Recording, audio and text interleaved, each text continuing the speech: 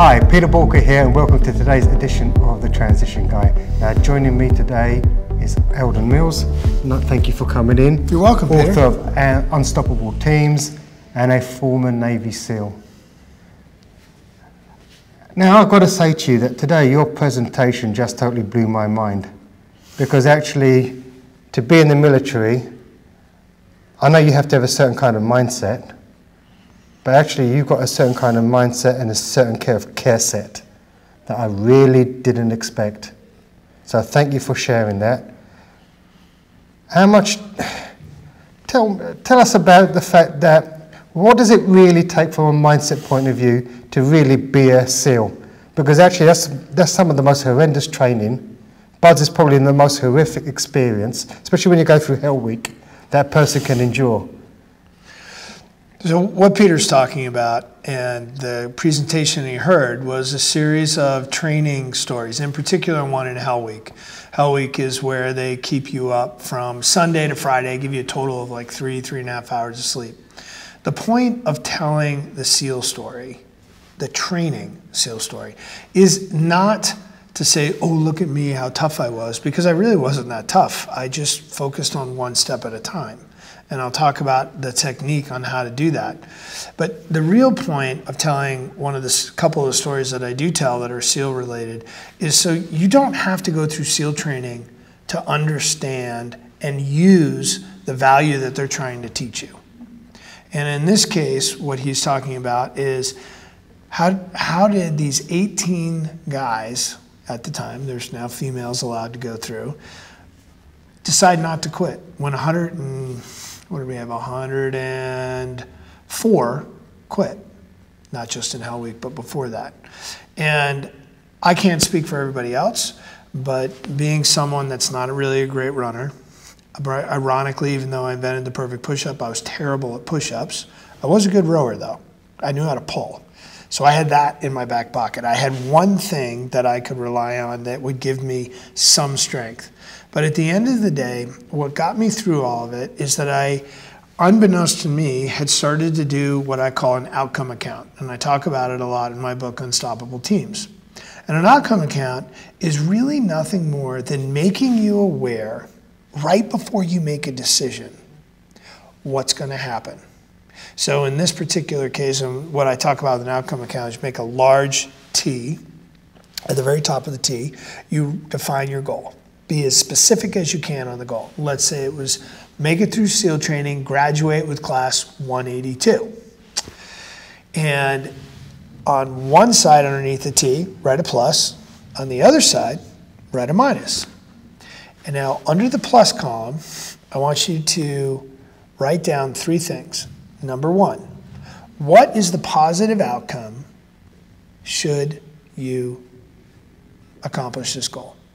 Number 2, who will be impacted when you accomplish number 1, the positive outcome of the goal? And number 3, how will that affect you? How will that make you feel? And then I want you to go on the negative side after you've gone through those 3 and do the exact same thing. What's the outcome if you do not achieve your goal? 2, who is impacted when you do not achieve your goal? 3, how does it make you feel on the people that you impacted and how you did not achieve your goal? So, let me put it in real world for you. I'm in SEAL training. It's Wednesday night. I didn't tell this story, by the way.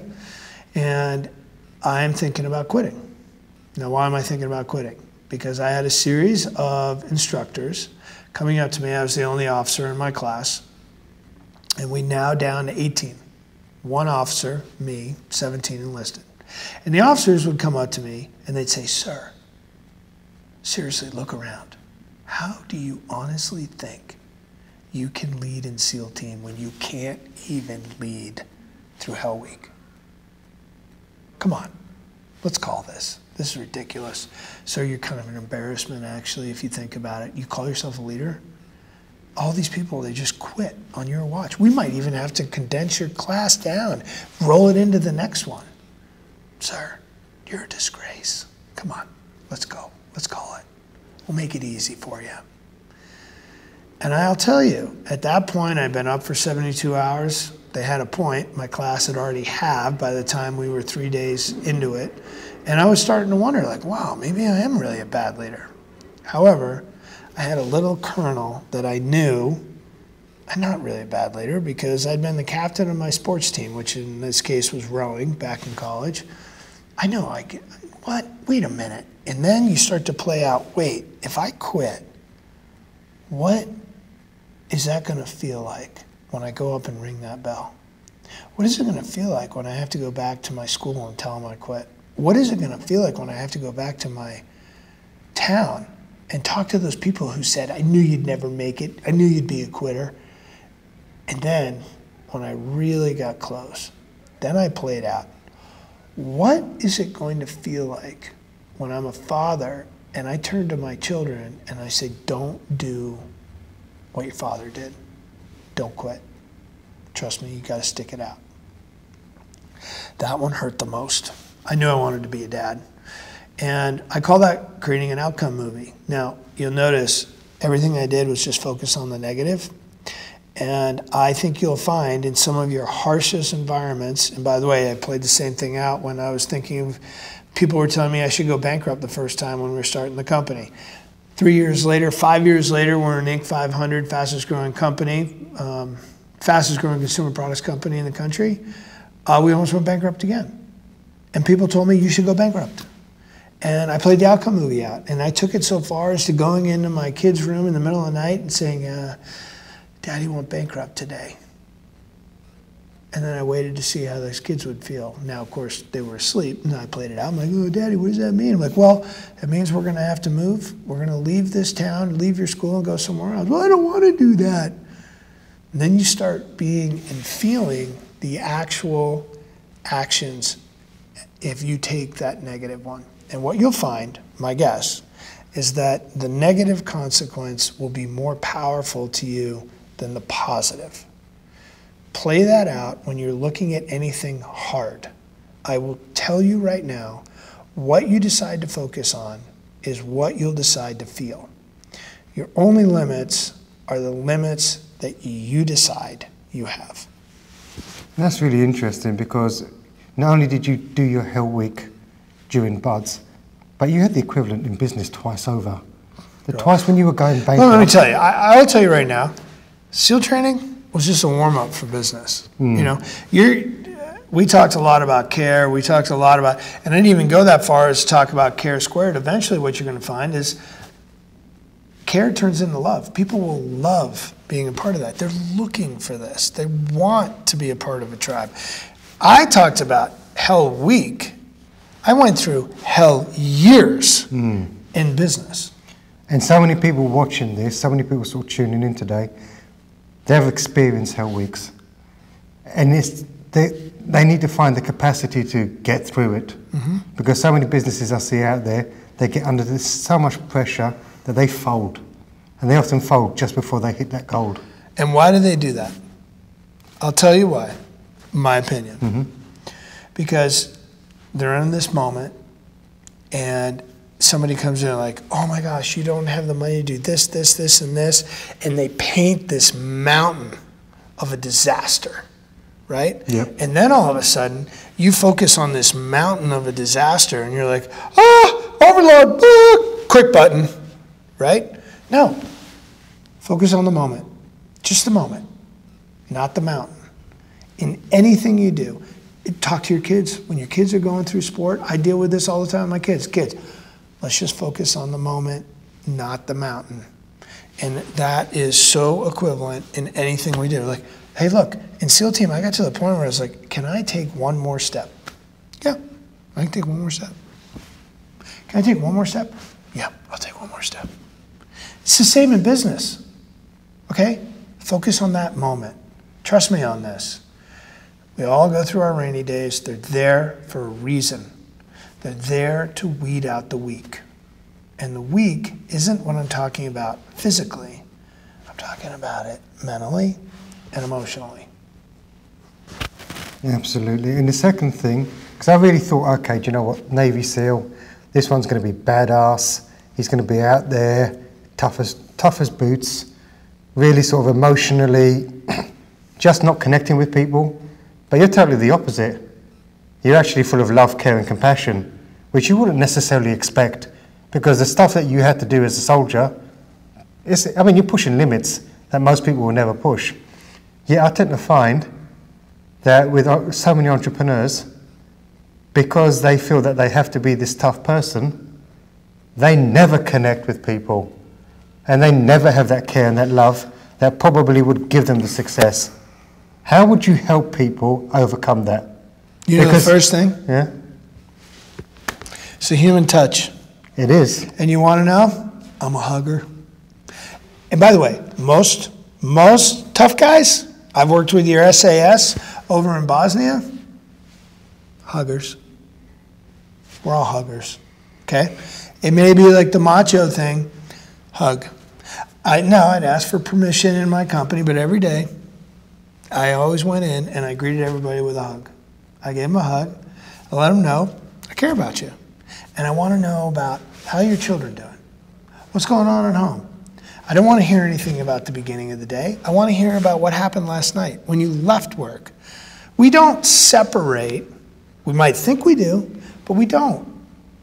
We're the same person, hopefully, when you walk in the front door that you leave. Absolutely, I want you to be that. I don't want you to be two different people. I want to know exactly who you are, and I want to know, yes, I want to celebrate little Annie making the ballerina team, or I want to celebrate Jack's home run, or, Susie Q's football goal. But so many people forget, no, I am the visionary entrepreneur. I can only be this. No, if anything, you want to know how you can be visionary? Love your people. And they will not let you down. It goes back to that Roosevelt quote, doesn't it? It does. Nobody cares how much you know until they know how much you care. I wrote my whole book on that. That's the whole basis of it. And that is just such a powerful quote. It is. So it is so simple, but it's hard. It is hard. It's hard to show how you care. And so we break down care in the book and talk about the 4 stages that transition from this disconnected group of individuals all the way to an unstoppable team. And I would definitely say that if a Navy SEAL can actually demonstrate the pathway to care, anybody can. Because, no, it's so brother. true. It is so true. Well, if people want to know more about what you do, where do they need to go? Then go to my website, which is my first name, Alden, A-L-D-E-N, -Mills, M-I-L-L-S.com.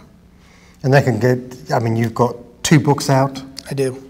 So the first one is Be Unstoppable, and the new one that Forbes just called #1 leadership book for 2019 is Congratulations. Thank you. Unstoppable Teams. And it is about that human connection. So if you're struggling with leadership or you want to take your leadership to the next level, all I can recommend is go read the books, most definitely. Pop over to the website, connect. By the way, I'm feeling it with you. You care about what you're doing here, Peter. Hey, listen, it's all about people. Peter went and grabbed me earlier and he goes, hey, you're lucky to have this guy. You do a lot of great work. Thank you for doing this. Well, do you know what? It's getting your message out to people. Because I've seen entrepreneurs, it can be such a lonely place. When you were going through your bankruptcy, do you know what? It's desperation. I see people day in, day out, put their entire life, they literally put their entire life on the block. They're mortgaged out to the hilt. There's nothing more that breaks my heart than seeing people try, put everything on, and risk everything and lose it all. It doesn't have to happen. And even worse, they give up right before the sun rises. Absolutely. And this is what I say. It's darkest before dawn. And it is. And it is, what you've been talking about today and all the other people that have been talking, we've had some really good keynotes today, and it's all about connection. And I think that's the biggest thing that we've lost over the last 20 years, 20, 30 years. Technology has been a massive enabler, but it's also stopped us from still connecting. David Meerman Scott brought it up today. I believe he's correct. The pendulum's swinging back, and we're starting to put our phones down more and be like, hey, you know what? I don't really feel good inside. This is not bringing me joy tapping away at this. It's like a sugar hit. And I I felt really good when I went to a concert and hung out with other people and, did weird things like the waltz, did a dance again, and started to reconnect. Well, technology is your equivalent of digital diabetes, really. When you It is. I like that. Yeah. Did you come up with that? Yeah, just now. I like that. Digital diabetes. So, Peter, if anything we've said today resonates with you, you want to sort of look at it more, look at your leadership, head over to Bulka.com and get in touch. Thank you so much for your time today. It's been an absolute pleasure and an honor to meet you. Welcome. Keep inspiring entrepreneurs. Thank you for what you do. I will do what I can. And remember, failing to learn is learning to fail.